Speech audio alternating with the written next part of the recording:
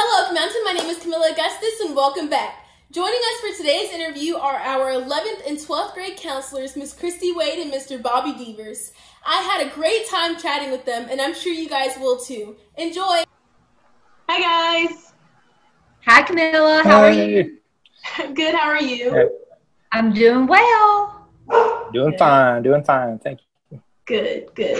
So just jumping right into the interview. Hi, did you hear? Yes. So just jumping right into the interview, could you guys tell me a little bit about yourself outside of school? Mr. Deavers, you want to go first? Sure. Hey, Sophie. Married for 19 years now. Have a 18-year-old senior at Vestavia Hills High School. And so we live in Vestavia. I have a 31-year-old stepson who just got married last October. They just celebrated their 1-year anniversary. We have a little doggy, Sammy, who's laying here at my feet. My wife is a teacher as well. She teaches 4th grade reading and so English language arts and history at Spring Valley School over in Birmingham off Lakeshore Drive. So house full of educators, so son has no chance at all or has not had a chance in all of his schooling days. Miss Wade? I guess it's my turn. Okay. Well, I have a few years on Mr. Deavers. This is year 31 in education. And I think this is about my 12th year at Oak Mountain High School. I taught high school many years ago. Then I did middle school counseling, elementary school counseling, now high school counseling. But for in most cases, I've been in school since I was 5. So that's a long time. I have been married. This December will be 30 years. So I'm very blessed to be married to my best friend, and we celebrate 30 years this coming December. We have 2, I guess I can say, children. One turns 25 this month, and he's in law school at Cumberland, and our daughter's a senior at South Alabama, about to be off the payroll once she finishes that nursing degree in May. So, and as you guys already saw, I'm a dog mom, and just for just some little history, I'm not a dog lover, never have been. I'm not mean to animals in any sense of the imagination, but she came into our life about 6 years ago, and she has stolen our heart. So I've kind of done a 180. So now I'm one of those people who lets the dog, in the house, in the bed, take snaps with, okay, whatever. Nibble off your plate. Yeah. That's the husband. He does that. He lets her do that. So you guys are both saying you have children. I'm sure they're very lucky to have you all as parents, considering that you are very heavily involved in the college application process.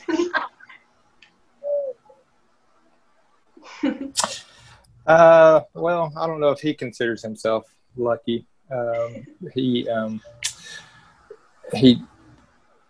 It's been a kind of a fun adventure to go through it with him. Thankfully, I won't say thankfully, with the COVID issue, kind of been limited in our ability to make it to campuses. But, of course, being in Alabama, made treks to football games throughout all of his childhood. And he's really interested in going to Alabama, really interested in going to Mississippi State. So, now it's the fun time of parenting, of trying to pay for that on a educator's budget. So, kind of in the same boat as all the other students and parents that are seniors, just trying to navigate the admissions process, the financial aid process, we need scholarships process as well. So, yeah, kind of walking through it with you guys. Nice. So I'm not so sure. Oh, I'm sorry. Go ahead, Camilla. Oh, you're good. Go ahead. I didn't know if I was supposed to answer the same question. Maybe you can edit that part out.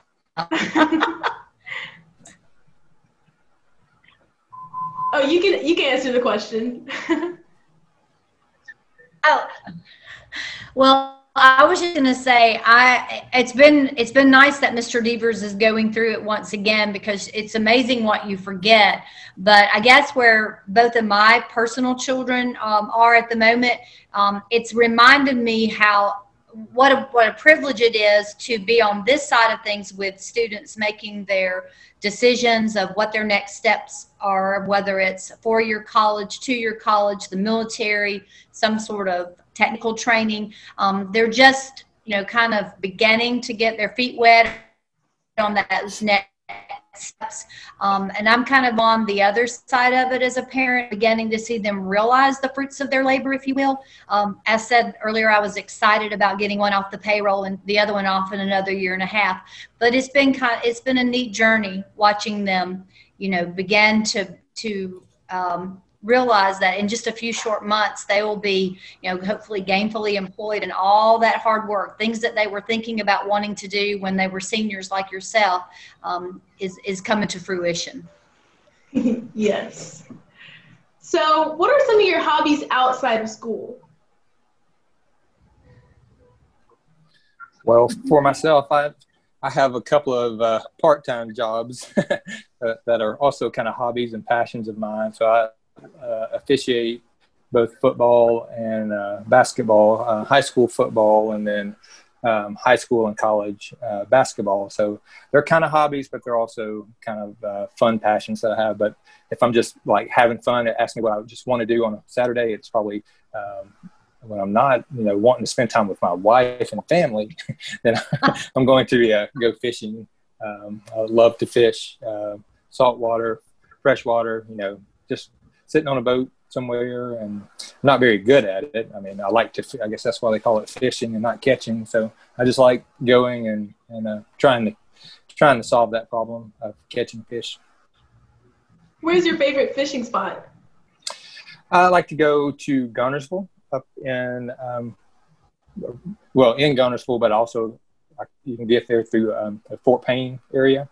There's certain, just drive up there. It's usually, getting up at 4:30 a.m. to try to be there by 6:30 or 7, which the getting up part is not fun, but, I have a buddy that has a boat, so I just, let him drive and I'll sleep a little bit on the way up there. So, but that's our favorite place to go. And we go, it's probably not the best time of the year to go when we go. We just like to say we go when our wives let us go. So. And you said you did basketball as well? I do. I officiate. Been officiating high school sports since 1995. So, I was just out of college, and I can talk about that, all day long. But yeah, I started when I was young and dumb, just letting people just yell crazy stuff at me, and then I just got married. So, just let that continue. So yeah, I've been officiating basketball that long, and then I just picked up football here in the last 5 or 10 years. I've always wanted to officiate football, but just got late started doing it. So I love it. It's fun. That's really cool. Miss Wade? Well, I am not a fisherwoman. Evidently, like Mr. Deavers said, it's the fishing part, not the catching part, which also alludes to the need to have patience. And that's not my greatest virtue, but I do love being outdoors. We have a runabout boat that we get behind, and we ski and we tube. We love going to the lake. I don't officiate football, but I love watching football. I love getting any pinned up frustrations out by yelling at the referees on the television. So I'm the opposite of Mr. Deavers. I'd be the one doing the yelling and the, probably talking in the boat, and they would probably have already pushed me overboard because, I think you're supposed to be quiet when you're fishing. I don't know why fish have ears. But whatever. But anything we can do outside. We ride our bikes. We like to hike. I used to enjoy running until I turned 50, and the knees are not real good anymore. So I do what I call wogging, which is a cross between walk, jog. But anything we can do outside is where you'll usually find us, myself and my family. Nice. I hear it's a treat to watch Miss Wade cut her grass too. I like to run with the lawnmower. If anybody, yes, it's good aerobic activity, especially if you run with it. And I have a kind of an incline, so I run up the hill, then I run down the hill, and I run. And we live in the Oak Mountain community, so I'm sure a couple of our students have seen that that art that I display, weekly in the front yard, and so they stop and wave and probably just laugh and probably think some really interesting things. Hopefully they don't say them out loud. Hey, you're getting your exercise in, so that's good. So when did you guys start working at Oak Mountain High School as a counselor?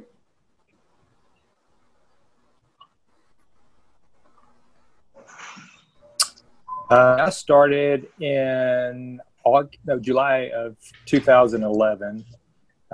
So I've been, I guess this would be my 10th year. Had the opportunity to come in August of 2010 and had accepted the job and then changed my mind. And thankfully, they gave me another opportunity the next year to come. So kind of a funny story. Don't tell Dr. Sayers. Don't tell Dr. Sayers about that. It's not that funny. He turned us down. I'm just shocked he got a second chance. I'm just kidding. We're thankful. Miss Wade? When did you start, Miss Wade? I believe I was about 3 years. I guess the 2008-2009 school year. I walked across the parking lot. I'd been at the intermediate school for close to 6 or 7 years. Like I said, with this being year 31, you begin to lose count where all the different places you've kind of landed. But I think this is the longest I've been in one place. I know it is for Mr. Deavers. I used to change about every 6 years, but I'm kind of staying put right now until Mr. Wade lets me retire to the lake. Yeah, I changed about every 4 to 5 years. That's good. You got a nice variety of different things. Yes. That's nice. And Ms. Wade, how was the transition from the intermediate school to the high school?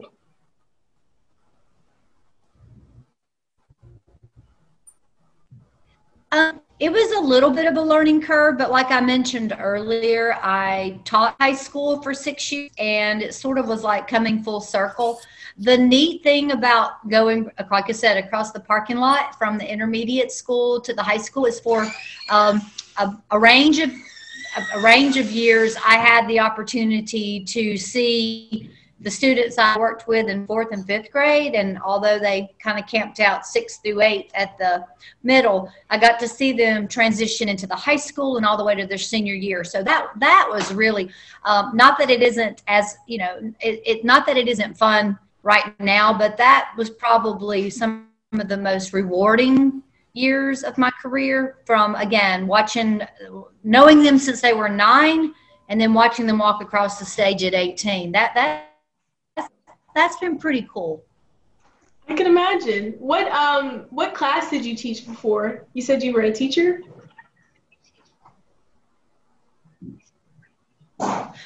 I taught in social sciences, everything from government, econ, AP. It's kind of funny. In 9th grade, you took a semester of Alabama history and a semester of world geography. That was the state of Alabama's curriculum. So that was kind of funny that we have changed that much over the course of the years. But I kind of agree with how we do it now a little bit better than back in the day in the classroom. Nice. So what made you all want to become counselors?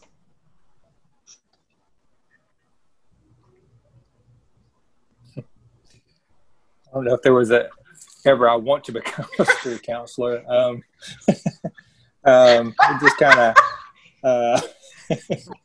Just kind of how life brought me, and just God directed the path to the position.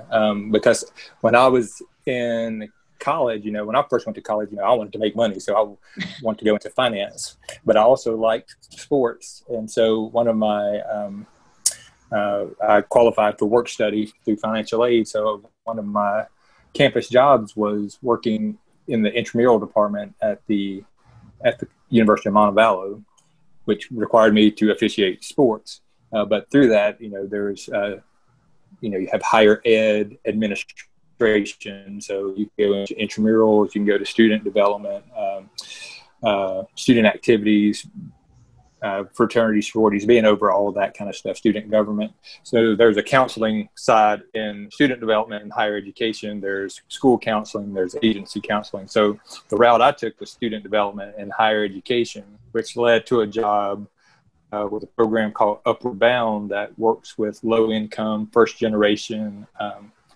college students. So these are high school students whose parents fell within certain income and whose parents had never gone to college or never graduated from college. So started working and doing programming with them, tutoring, that kind of stuff, which then led to admissions work where I was a recruiter with UAB for several years and Sanford in the School of Pharmacy for a year. And then I got married and my wife's like, "You're not traveling anymore, so we need to find something else for you." And so I was interviewing that summer and interviewed at a middle school, Bragg Middle School, I think, over in the Pinson area. And they were like, "Man, you sound like a great candidate, but you're a great candidate for high school. Did you know that?" Sorry, you got a tutoring session? Okay. Okay, I'll be done. So I just went out of that interview, took a left up the highway and headed up to my old school, Aniana High School, and was talking to them like, you need to apply an interview. So I did, and ended up getting the job as a school counselor at my old high school, and I worked there for 3 years. Then I went to Thompson for 5 years. Then I came to Oak Mountain, and now I've kind of been here for a while. So kind of the roundabout way. Yes, quite the journey. We're happy to have you, though. Well, thank you. Miss Wade?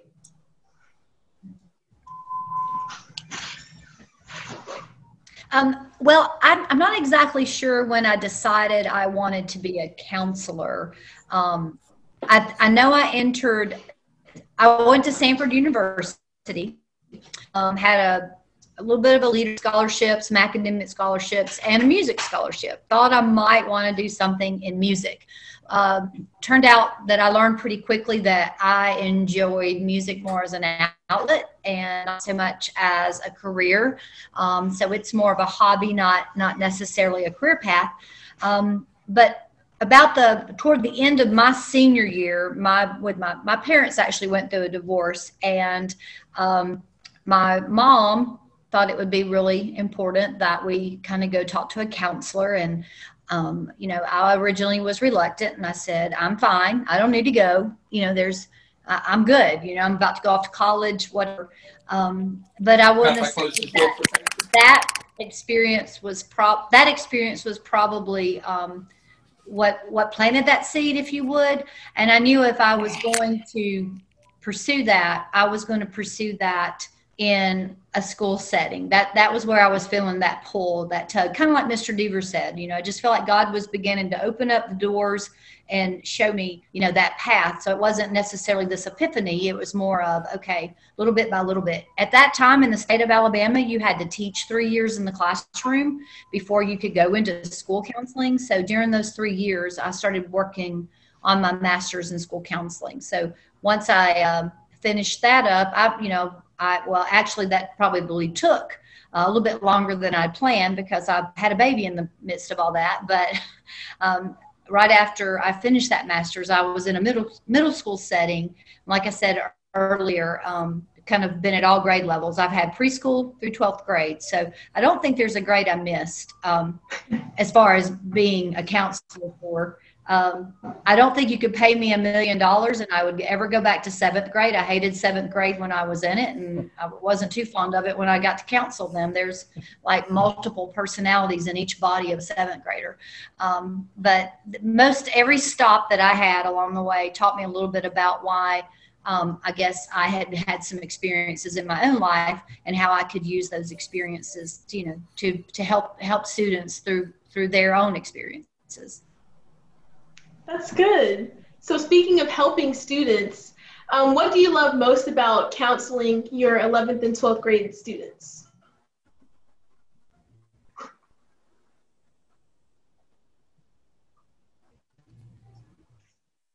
I love the drug. It's real. I mean, you guys you have so many things that draws your interest, and so many things that that can overwhelm you.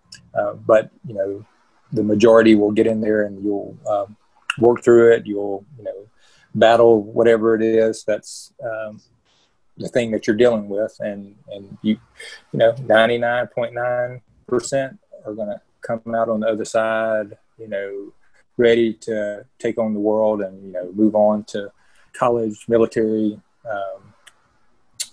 straight to work, whatever it is, prepared to take on life. So, that's what I enjoy the most. It's just kind of facilitating the thought processes of, when they come in, or, someone's really upset, just helping them kind of see that, this isn't the end. This is just just the beginning. So, just let's work through this situation. I won't say little. Work through this situation. Kind of help you get to the other side and get through whatever it is that you're struggling with. And they usually see that that they're much better off for going through the struggle and not trying to go around or over or bury their head and not deal with it at all. That's good. Miss Wade? Mr. Deep has to say, they're there now. This is tough, but it's going to get tougher. There's a lot of truth in that, of course.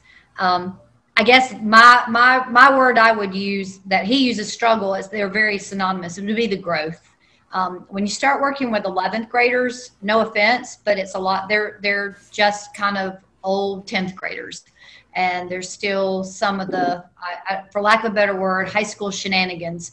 The light bulb comes on more slowly for some than others. But as they transition through that first semester, they begin to take on a maturity. And I'm talking in generalities, of course.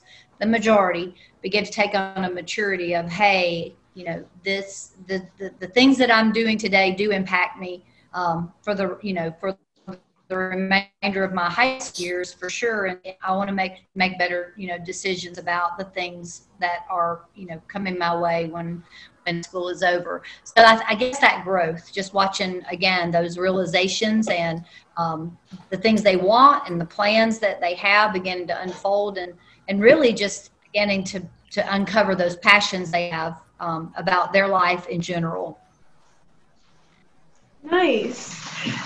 So what are some of the most common concerns that the 11th and 12th graders come to you with, and what is normally your response to those concerns?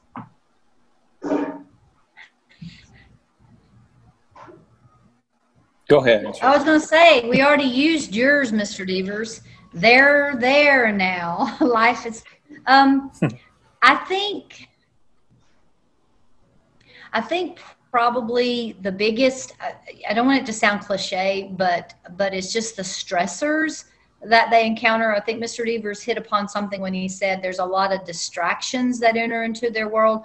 There are more distractions than I could, have ever imagined when I was in my teen years. And even though I'm 52, I do remember those years, but we didn't have to contend with some of the things that kids of today, have to encounter. So I think those stressors that come along the way, I guess part of my role as a counselor is trying to help them strike a balance, you know, because there has to be a balance in life between your, you know, your work self and your spiritual self and your mental health and your emotional health and all that. And it has to be, you know, not too much of one thing or not enough of one thing is not good in most any situation. We could probably hash that out all day. So just trying to help students, you know, encounter those stressors and then put them in the right perspective and hopefully strike a better balance, because that is a skill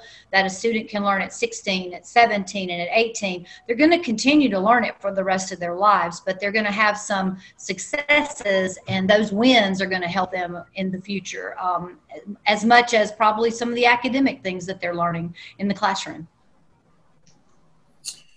Yeah, and I would have to echo all that. I mean, of course, we're going to be dealing with grades all the time, grade issues, and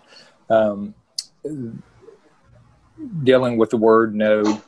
I've learned a lot of Oak Mountain students and students in general, just teenagers in general, just do not like the word no. But no is an answer.